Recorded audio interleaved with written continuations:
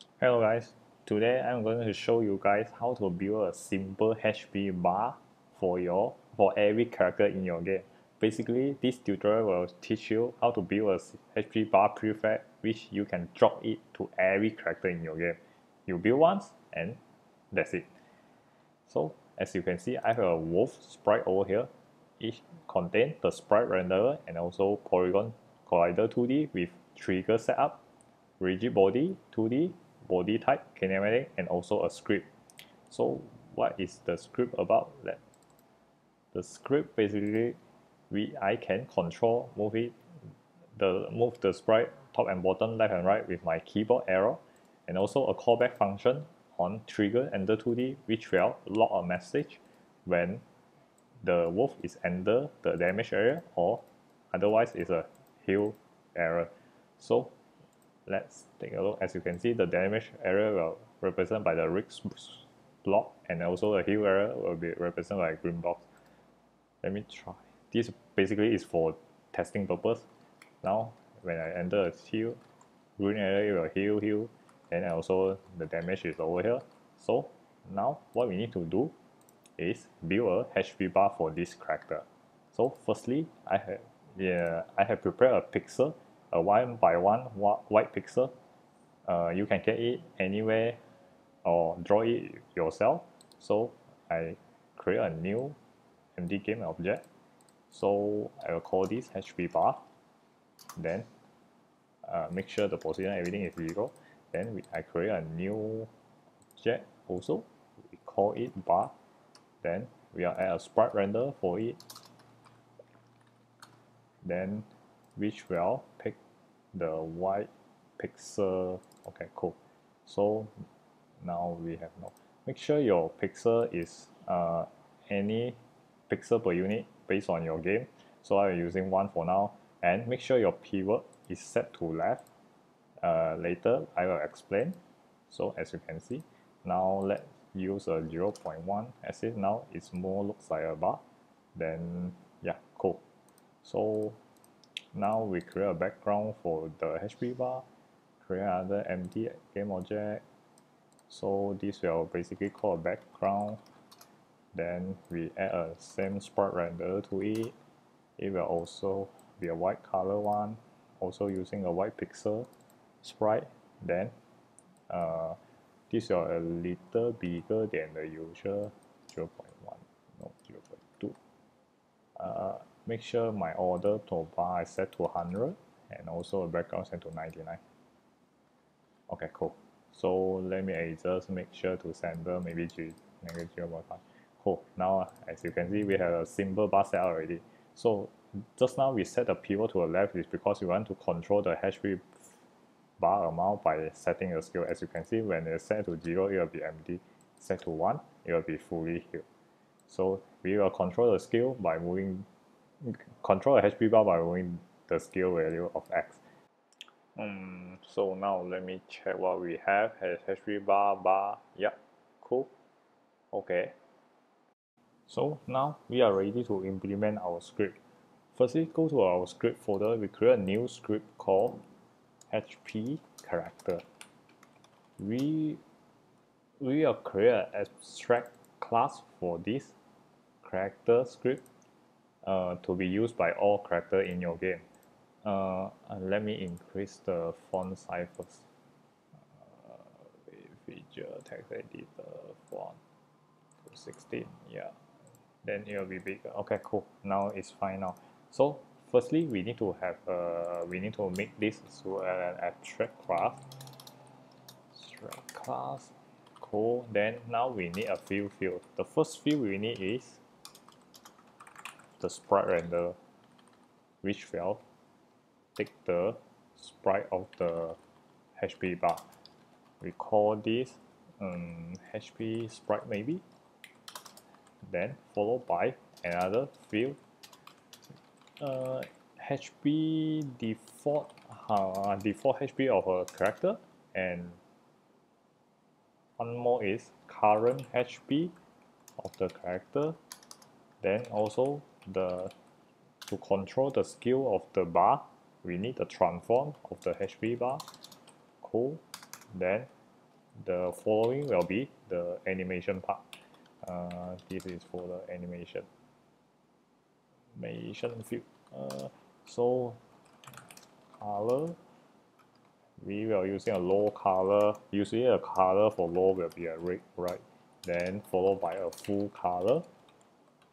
Then this will be a green, right? Then we need a animation speed.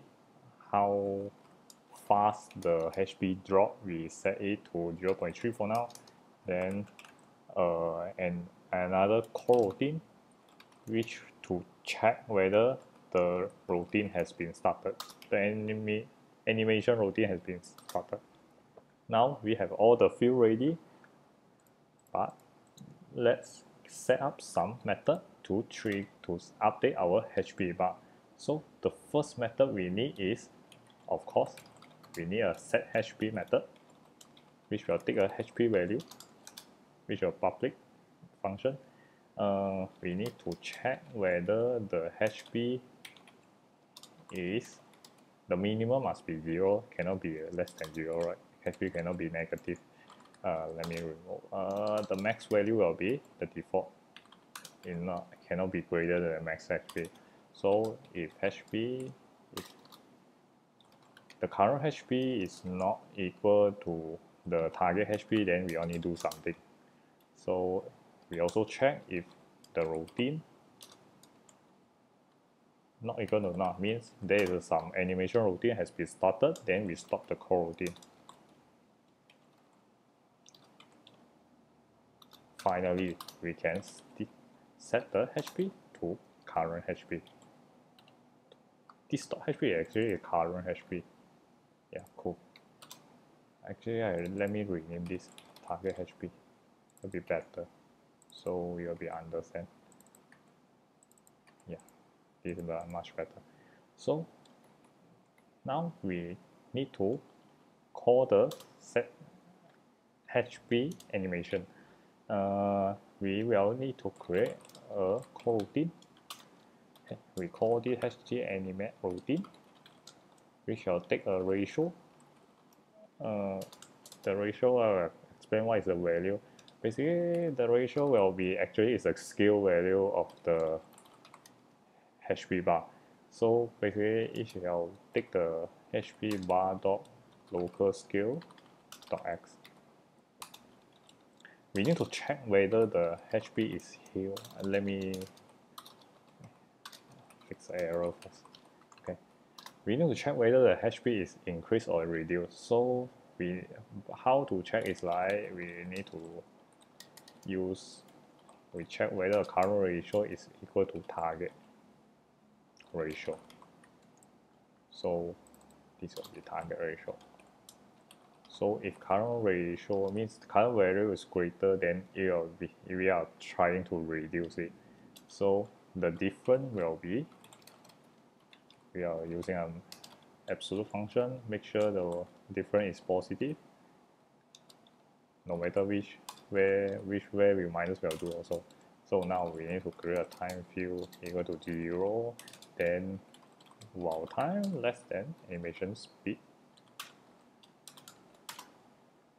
So we will keep increasing, we will get the percentage first. How much we should update the HP bar, then we will increase the time by current frame. So the amount will be, the target amount will be, if it is reducing, then we will use the current ratio minus the difference multiplied by a percentage, how much we should reduce at the current frame.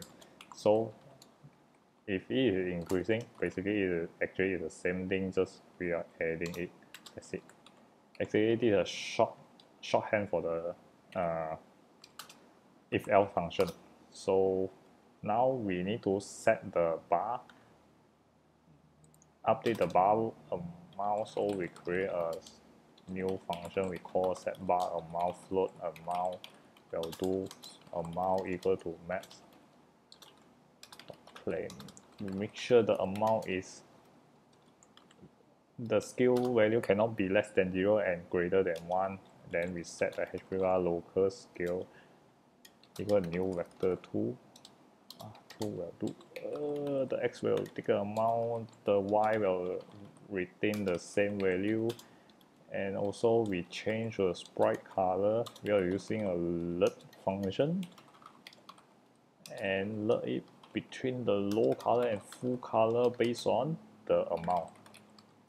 So at here, then we can call the set bar amount function by passing the amount inside. Then we for the while function, we need to return now for each frame. Cool. Now we need to, yeah, I think that's it for now. Then let me check if I missed something. Cool. Let me try to create a few more methods which will easy for us to manage integer amount. So this will be called the set HP function. This dot HP, the current HP or minus by amount. Then we create another function called heal. Then same will take the amount set HP, this dot HP plus amount. Yep, I think that's it for now. Let's see if I missed something. Yeah, we need to initialize the HP also. So by setting a default. So we need to, because this is an abstract class, we need to make sure every character who implement this abstract class need to call the start method of this.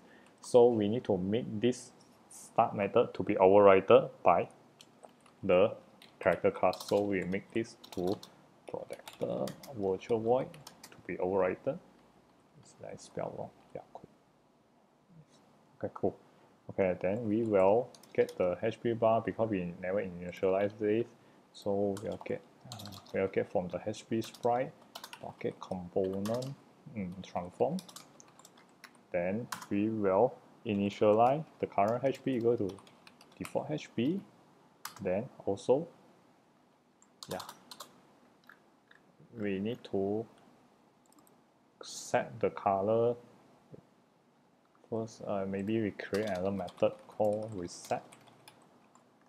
Then this reset will reset the HP back to HP default. Actually, this is not needed since we're calling a reset over here. So then we call set bar amount equal 1. Yeah. Then we just call reset. So now the update is not needed. So now I think we have our abstract class lady. It can implement by the wolf script. So let's go to it. Let's try to implement HP character. Then now we have a warning over here that we need to override it. So we will try to override it. Then we'll call restart start method. This will trigger the the abstract class start method. So now we can replace the warning message to maybe this is damage, right? Damage maybe 20. Then we can replace this to heal also. We can replace this to heal also. Then now I think we are ready to test. Let me go to check it. Click play. Hey, we need to drop the script definitely. Okay, now we have HP bar. We have a prefab ready. Let me drop back to our prefab. Then we can move this into our wolf script. What you need to do is drop the HP bar under your wolf character. Then we need to reference back. Let me set the default to 100 HP and also reference the bar sprite. Not working. Let me check, clear the error, and let me check the script.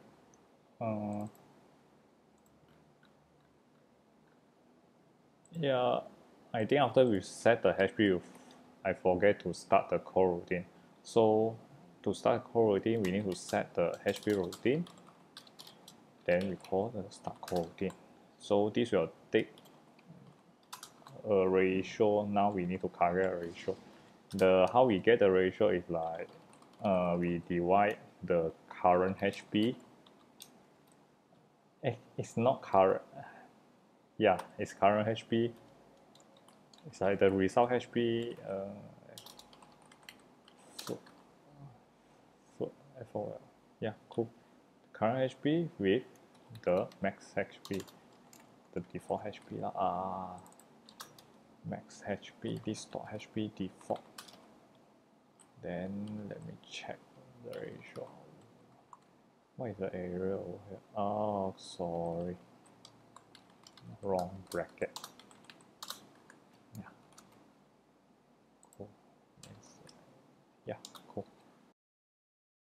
Let me try again, see if it is working. Seems like not. Okay, let me check. Let me clean it a bit. Since this is not needed the default, the list. Oh, I saw it. Okay, this should be claiming a target but not the current HP. Okay, cool. HP will do. Okay, cool. Let me try again.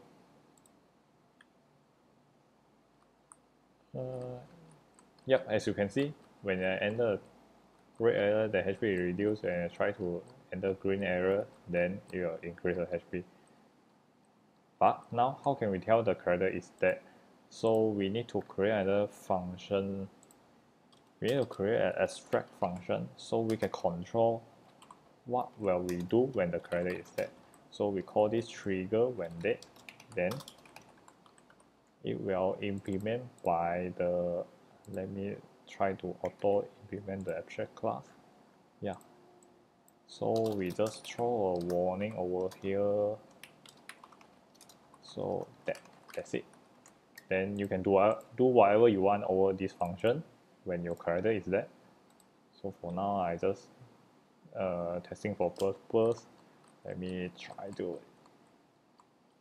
It's not trigger because let me check, because we have not implemented checking yet. So we need to check over here if HP less than or greater than 0, then we trigger a function. We call trigger when that. Then make sure we also set the bar to 0. Yeah, cool. Now should work. It should work. Cool. Now as you can see,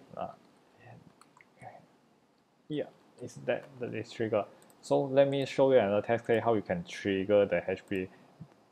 But let me create another button. We'll call this either whatever the button will call. Just try to trigger something how you can use it. So we create a new script for the button. Test button script will do. And then let's say when the button is clicked, then we try to get the wolf character. Find object type wolf. Then we can just call damage will do. How many damage you want? 20. Then this will trigger a damage to a wolf when the button is clicked.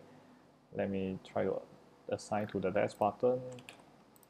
Let me show you how it looks like. Yeah. Basically, when you click a button, it will drop 30 HP. Yeah, similar to when you enter an area. This is how you can call the function. So basically, what you need to do for now is you just drop the HP bar prefab to your character, and also make sure your character script is implement the HP character classes. Then what you need to do is put the reference or the bar to your HP character, and you can set a maximum HP or the default HP over here.